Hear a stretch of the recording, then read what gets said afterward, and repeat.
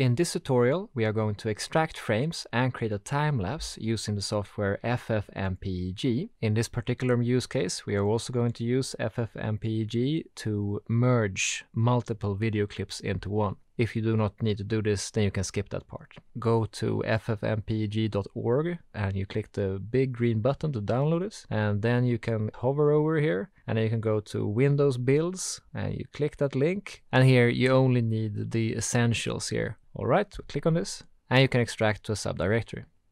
Now, this program does not need to be installed to be used in full functionality. So we can simply, if I Control and X to cut this folder, and then I can put it on the desktop and Control V. So now the folder is situated in the desktop. If we enter it, we see 3 subdirectories as well as license and readme files here. If you go into bin, and here we see ffmpeg.exe. And if you right click on that, go to properties, click the security tab, we can see the object name here. If we right click here and select all, we can either Control C or right click again and copy. Okay, let's close this window. We can go back to the root of this folder. And in here, we can actually create a new text document. For this particular, it can be called workflow.txt. And then we open it in your default text editor. And here we can simply paste what we copied from the securities tab here. The next step is to maneuver in File Explorer to our actual video files. And when you are in the directory of the video clips that you want to manipulate, in this case, as previously stated, the first thing is going to be to merge these 5 files into one. What we want to make sure is that these 5 files that we intend to merge using FFmpeg are referenced in a text file. So we can right click here and take a new text document file, and this can be called filelist.txt.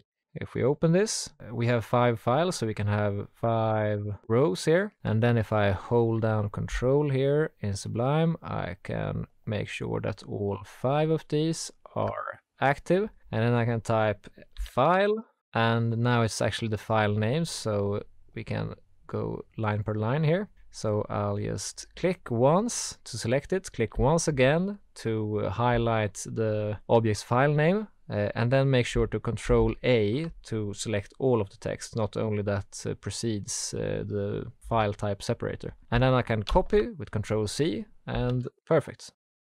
Very good. We can save this. And now we are prepared to actually execute the merge command within FFmpeg. So if you hold down the Windows key and press R, you open the run interface here, and we can type here cmd and press enter to open a command prompt. And now the first thing that we want to do is to make sure that this directory where the files are situated is our current directory in the command prompt. As you see here, the default directory in the non-elevated mode for command prompt is the user directory, but we want to make sure that it's this directory where the actual files reside. So what we can do is to click the address field here and Control C when everything is selected, and then make sure to copy it into the workflow.txt file that we previously made here. There, that is our directory, because now we can simply add cd for change directory to this.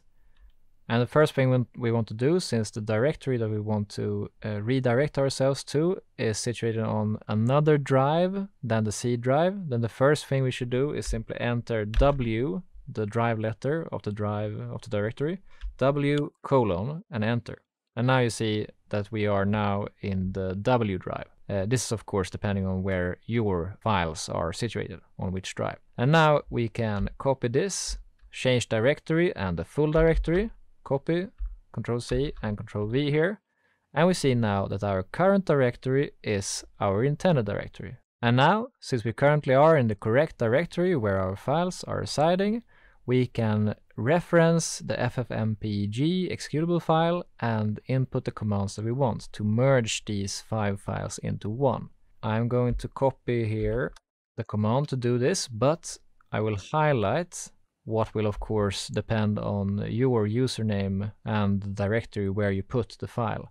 But this is the same, if you see here. This directory that we copied previously from the securities tab of the file properties is the same as the one we referenced for the command. And here we see a discrepancy. Having done this previously, it was called files to combine.txt, but this is actually called filelist.txt. Filelist.txt, very good. And the last thing here is the name of the file to be merged from these 5 individual video clips, and this can be named what you would like. Alright, we can copy it and go to the command prompt and paste it with Ctrl V. And then we press enter to execute.